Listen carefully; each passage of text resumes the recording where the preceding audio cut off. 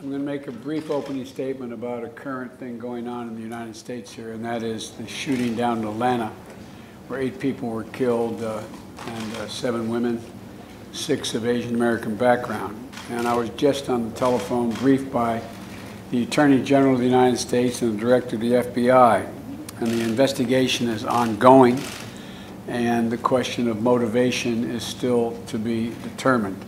But whatever the motivation here, I know that Asian Americans are very concerned because, as you know, I've been speaking about the brutality against Asian Americans for the last couple months, and I think it is very, very troublesome.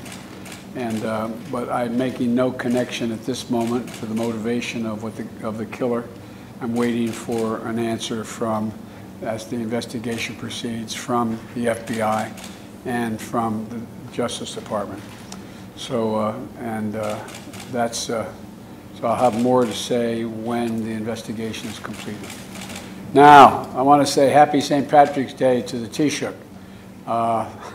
It's good to have you on television. But next year in Washington, for years, as you know, Taoiseach, we celebrated this St. Patrick's Day. I always put on a breakfast at my home, and as the Vice President's residence with leading Irish Americans, your ambassador, our ambassador, as well as some of the prelates who were involved with us. And it was always a good time. Then we'd go into this very office.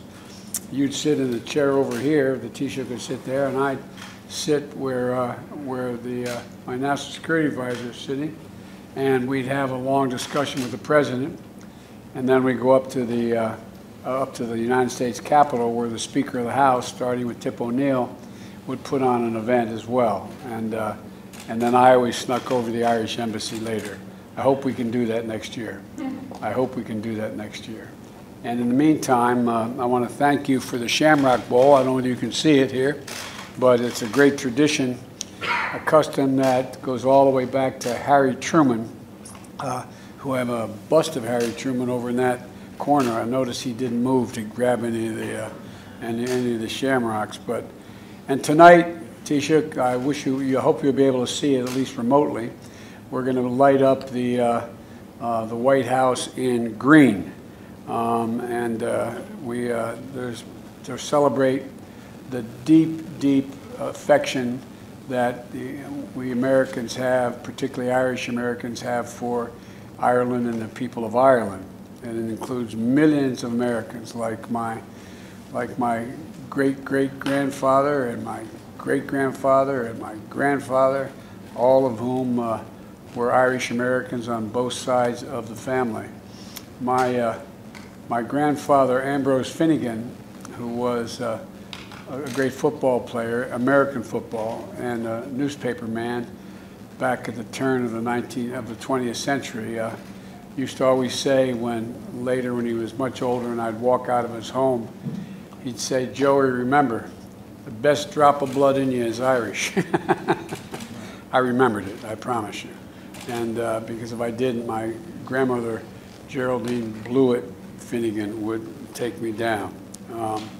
And we have a lot of great memories as well in our family, because one of your predecessors I went over. I've been to Ireland many times, but the first time I went to actually go back and look at my roots and meet my family was back when the last year I was Vice President of the United States, and we went both to Mayo, where the Blewitts are from, and Ballina, the city, and we went to County Louth, where the Finnegans are from. And it was a great opportunity for me to show my grandchildren and children and my brother and sister. I joked at the time, but after I left, I wondered why the hell we left in the first place. It's beautiful. It's beautiful. And so I think, there's a lot of folks here in Ireland. My friends from Ireland would always say, the American Irish think they're more Irish than the Irish. But the truth of the matter is that we have a great affection for the country and a great affection for the tradition. And we have Ireland and the United States have a robust agenda that we got to deal with on the substantive side of this issue, of these issues, Taoiseach, and from combating COVID to strengthening global health security to also discussing our economic cooperation and Ireland's leadership now in the UN Security Council, which we're working together. Our UN ambassador is online with us here, and I just welcome the leadership and your partnership. And you know my view, and the view of my predecessor, of the Obama-Biden administration on the Good Friday agreements. We strongly support them, think it's critically important to be maintained.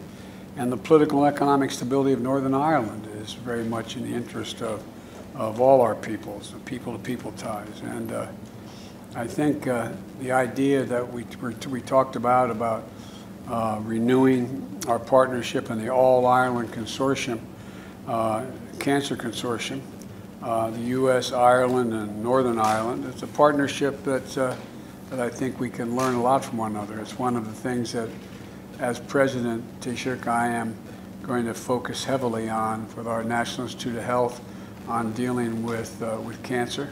We've all been victims of it in terms of our families. We all know what it's like, and we're going to make major investments in NIH and cancer research and development, and I'm looking forward to working together. As a matter of fact, my relatives in Mayo just dedicated Larita, one of my cousins, headed up the hospice effort for cancer, not just cancer, but hospice in Ireland.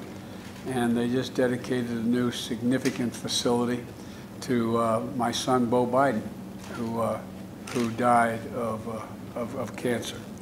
And so everything between Ireland and the United States runs deep. Taoiseach, our joys, our sorrows, our passion, our drive, and our unrelenting optimism and hope.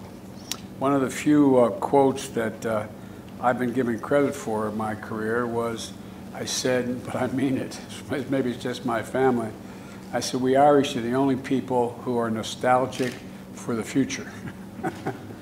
And I think we are.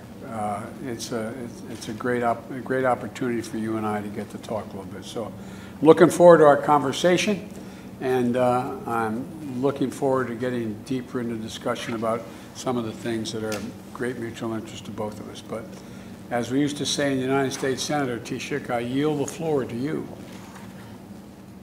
Thank you very much indeed, Mr. President. And could I first of all, again on behalf of the Irish people, through you express my condolences to the people of America and indeed to the people of Atlanta and the families of those who were killed and injured in the horrible and very shocking shootings yesterday. And our solidarity is with you, particularly with the Asian American community.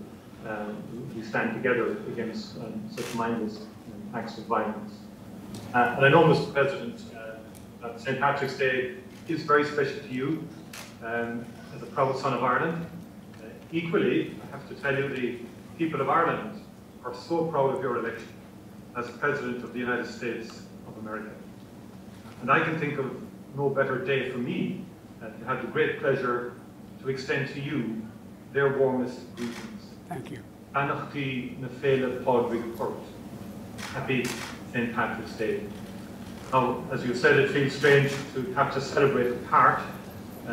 As you know well, Irish people love to come together to celebrate our heritage and culture with song, with dance, with parades, with poetry, and with pride. And this year, because of the pandemic, it just simply isn't possible. And here in Ireland, people are marking the occasion in their homes, but they will be thinking especially of their loved ones around the world and sending them best thoughts and wishes. And they will do so in the hope that next year will be better, as I and you believe it will. It will. With each person vaccinated, we move closer to the day when people can meet each other, hug each other, and celebrate again. And I greatly look forward to you being able to visit Ireland as you have done so many times, and as you've said so memorably before, I also hope it will not be long before I can visit the United States again. For now, the bowl of shamrock in front of you is a symbol of the undying friendship between our two countries. It's a symbol of the good times we have shared and the challenges we have endured, always at each other's side. The green shoots point to the brighter future that I know lies ahead. Building that better future will of course be part of what we discuss today. The policies of our two governments are very closely aligned on the big challenges the world faces. And I look forward to exploring how we can defeat the COVID-19 virus, working together urgently to increase the supply of vaccine for our own people and for people around the world. We should share notes on our plans for recovery, gaining back the ground lost to the pandemic. Both the United States and Europe have put funds of unprecedented scale in place to support this vital work, to build a sustainable and inclusive future, supporting the digital and green agendas, promoting open and fair rules-based trade, delivering greater equality and opportunity. Mr. President, the world has rightly taken great heart from the steps you have already taken to bring the US back to centre stage on global health, on climate, and on human rights. We want to work with you to promote our shared values and interests in the world, including at the United Nations Security Council, on which we are, as you said, currently serving. We want to work with you on climate action, which becomes ever more urgent as we approach COP26 later this year. Today, I especially want to thank you for your unwavering support for the Good Friday Agreement. It has meant a lot, and it has mattered, including as we negotiated Brexit. With a new trading relationship now in place between the European Union and the United Kingdom, and a protocol that protects peace and avoids a hard border on this island, I want to move forward with a positive relationship with the United Kingdom. And that means standing by what has been agreed and working together to make a success of it. And that in turn then can help maintain peace and promote greater reconciliation on our shared island, goals that I know you support. There are so many areas where the Irish and American people are already working together, and we will celebrate some of them here today. A consortium through which our practitioners and researchers will pool their efforts to defeat cancer, that most pernicious disease. And I know it's very close to your heart in terms of dealing with that.